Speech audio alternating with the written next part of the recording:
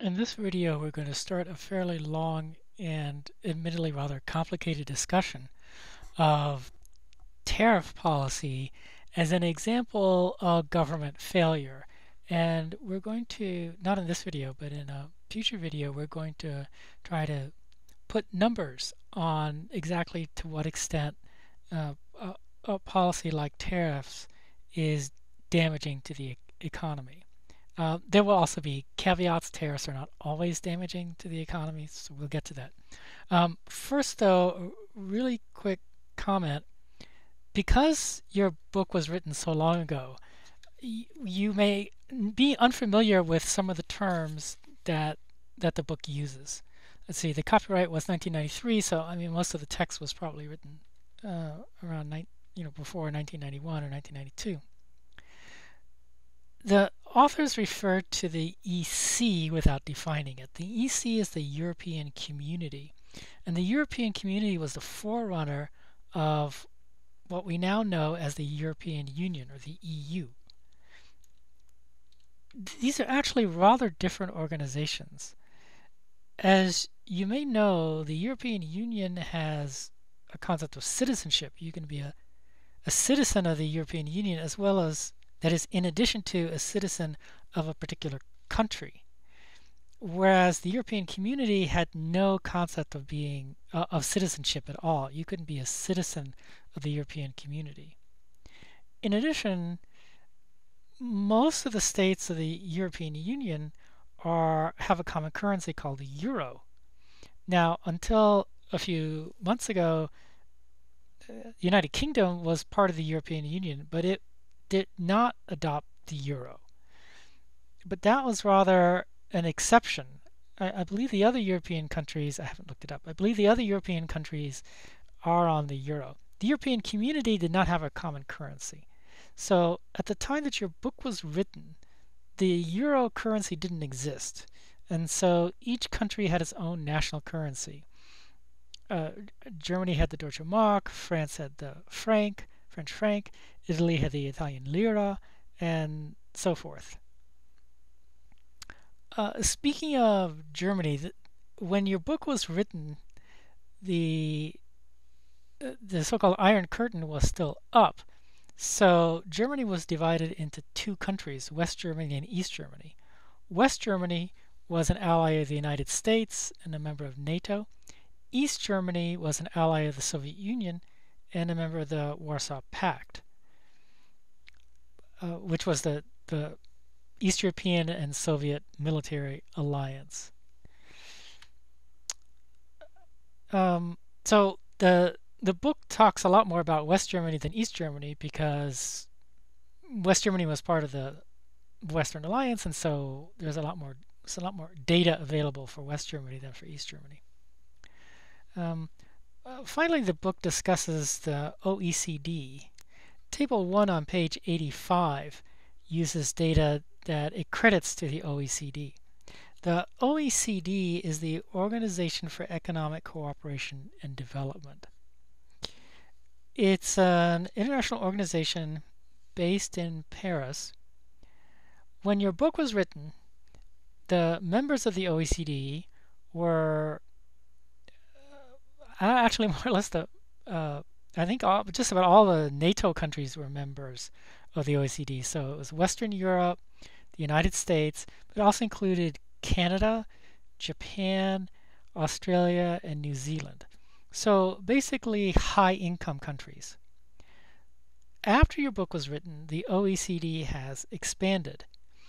It expanded to include many East European countries after the fall of the Soviet Union. It now includes Turkey and Israel. It also has expanded in the Western Hemisphere. It now includes Mexico, I believe Chile, and Colombia. And there may be a few other South American countries that have now joined. It also, I believe, includes South Korea. But as I said, when your book was written, it was just Western Europe, the US, Canada, Japan, and Australia and New Zealand. Now, what does it do? The OECD is mostly known as a statistical organization. For example, suppose you wanted to look up the oh, taxation rate for flour in France versus Italy. Without the OECD, that would be a pretty hard thing to look up. You would have to look at French government documents. So presumably, you'd have to learn how to read French. You'd have to look up Italian government documents, so you'd have to know how to read Italian, and then you'd have to have pretty deep knowledge of the organization of government documents in these two different countries in order to be able to find this piece of data. The OECD combines statistics from all its member countries into uniform standards and reports it in I know it reports it in English. I don't know what other languages it might use, but in other words, it certainly puts everything into the English language. So if you know English, then you can find this statistical data about from all these different countries. The statistical data is geared towards the economy. I mean, the name economic cooperation and development. So the economy, public policy, like tax policy. So it's mostly a statistical organization. But the other thing it does is to provide a forum for government economic officials from different countries to get together and talk about things. So talk about international trade, talk about technical aspects like the taxation of international trade, and so forth. So that's what the OECD does. OECD does. So what we're now going to do is study this graph of tariffs.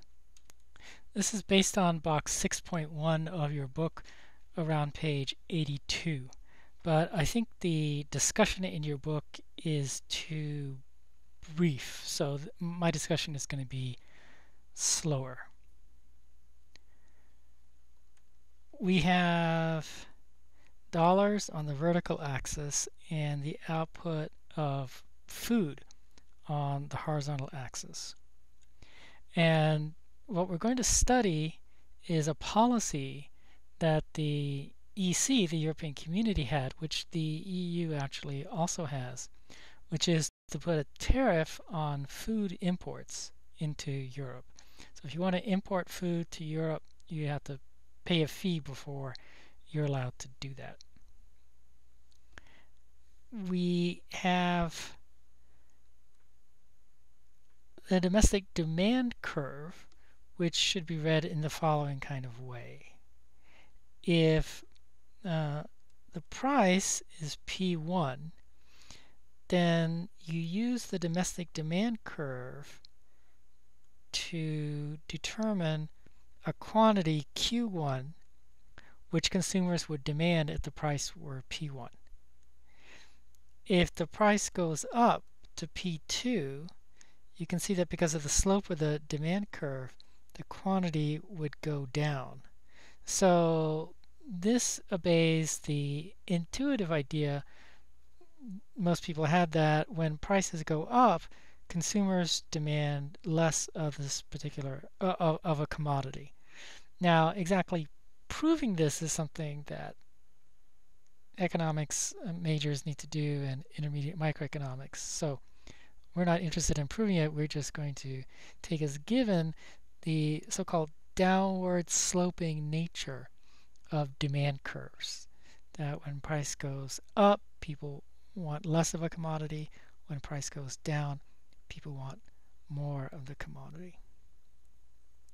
In addition, we've got a domestic supply curve. Now the word domestic here means European, because remember your authors are based in the United Kingdom.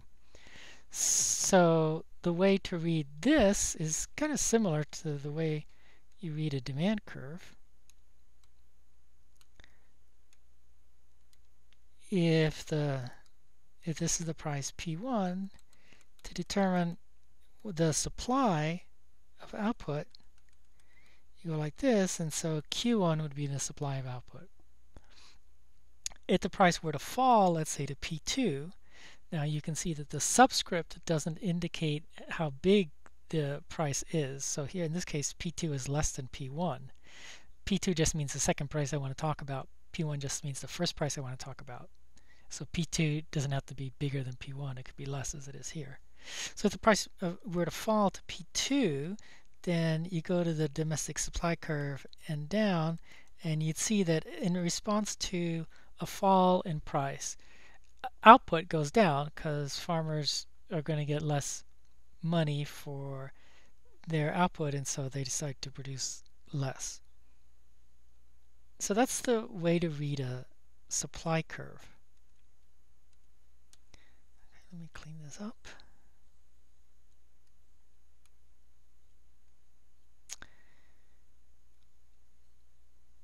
Let me also say something. I will discuss it in more detail later. One can show, and lots of the effort in intermediate micro and Econ 4010 goes to showing this, that there's a relationship between the domestic supply curve and the marginal cost curve. It is the firm's marginal cost of output. In fact, the domestic supply curve is equal to marginal cost. And the reason, I don't want to go, of course, I can't go into the details, but the intuitive reason is that if price is $10 a unit, then if your marginal cost is less than $10 a unit, you'd want to produce as much as possible because you'd be making a profit on every unit. If the price is $10 and the marginal cost is $15 a unit, you wouldn't want to produce that much because you'd be making a loss. So the only way you're going to be happy with the production level if the price is $10 a unit is for you to produce where marginal cost is equal to $10 a unit. So that's the intuition there. Now we finally need to talk about the rest of the world. The rest of the world, think about a commodity, a widely traded agricultural commodity like corn or flour or rice. Corn or wheat or rice. What we're going to assume is that there's a world price and that Europe, which is the domestic market we're talking about here, is a small part of the world. So the Europeans perceive the world supply curve as being flat. They're essentially taking the world price as given, almost acting like a competitive purchaser of food. Now, what we're going to be studying is the interaction between the European domestic market and the and the world market. Okay, so we're going to assume that the world supply is fixed. That means the marginal cost of the foreigners is fixed. So this is the marginal cost of the rest of the world, and the early one was the marginal cost in Europe. So the marginal cost in Europe is rising with output because as your output goes up, it gets harder and harder to produce in a place like Europe, and so costs go up. But the world is a really big place, and so as Q goes to the right, the marginal cost in the world actually doesn't increase, at least according to this model. Because the world is so big, you can expand agriculture and not have to pay more money. The policy issue that we're going to study, as I said before, is a tariff. The tariff causes food that's imported into Europe to be more expensive than the world price. So the world price plus the tariff is the amount of money that European consumers have to pay if they want to buy food that's imported from the rest of the world.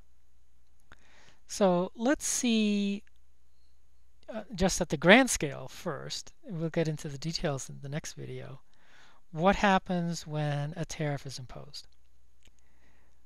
Without a tariff, the reigning price is the world price.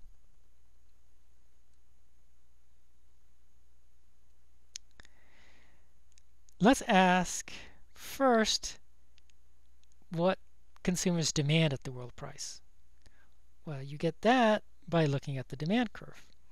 And the domestic demand curve at the world price is at point D, and therefore L is the total amount of food that Europeans, which is who are the domestic people in this model, Europeans demand at this world price.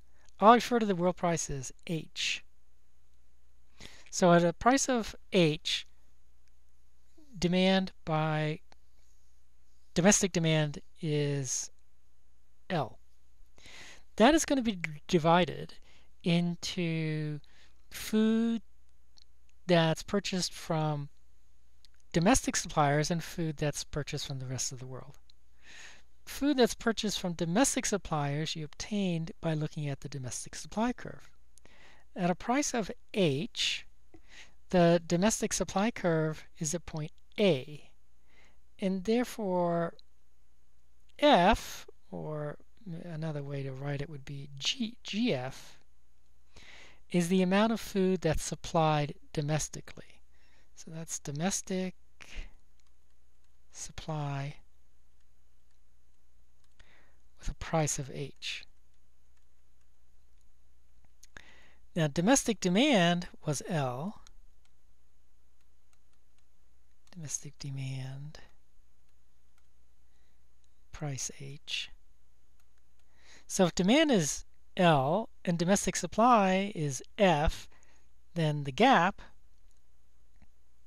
has to be taken up by imports.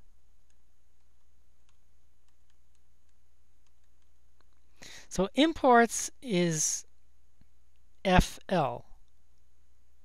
The domestic supply takes care of GF, and the total of GF plus FL is GL, which is the total domestic demand.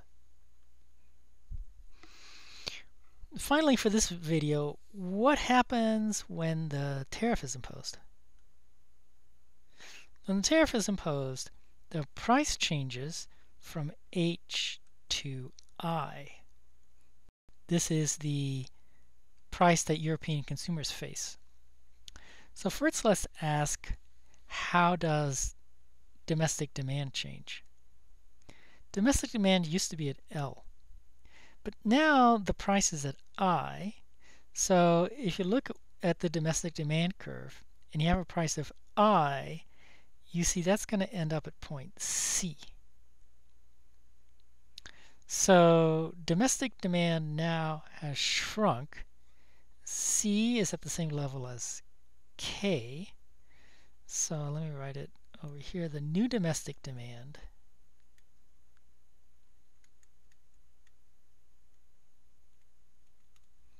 is GK. And that is smaller than GL. So domestic demand has shrunk, and that makes sense. The price has gone up from H to I. If the price has gone up, consumers don't want to buy as much stuff, and so you get a decrease in demand. Now let's address the same question we addressed before. Of that total domestic demand, GK, how much of it is supplied by domestic firms and how much of it is supplied by the rest of the world? Well, again, to answer that, let's look at the domestic supply curve. The domestic supply curve at a price of I is at point J.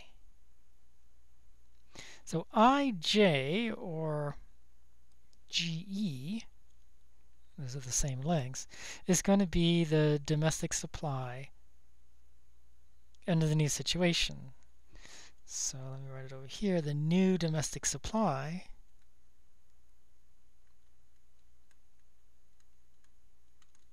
is going to be GE. Now the old domestic supply was GF. When you go from GF to GE, you have an expansion.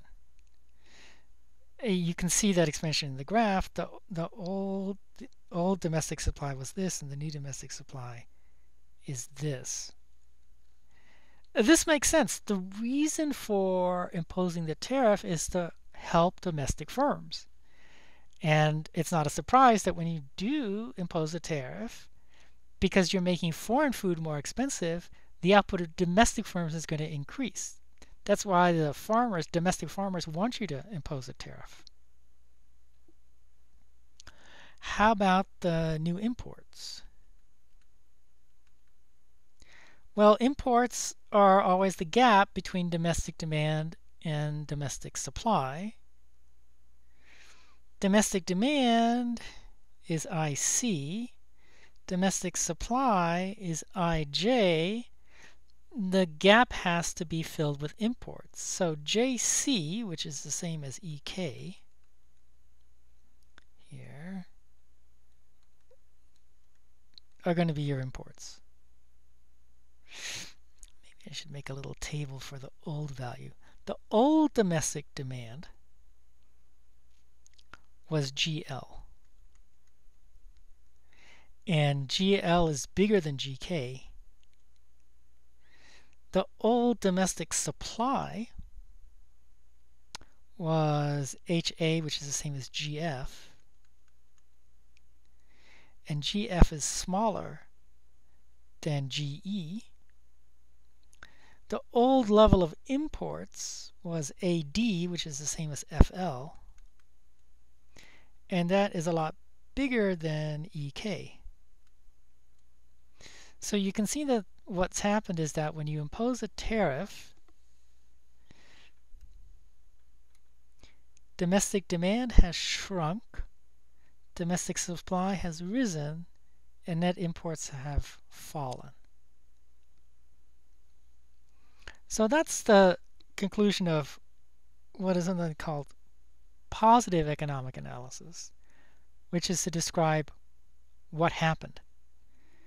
In the next video, we want to try to develop normative economic analysis, which is some conception of good or bad.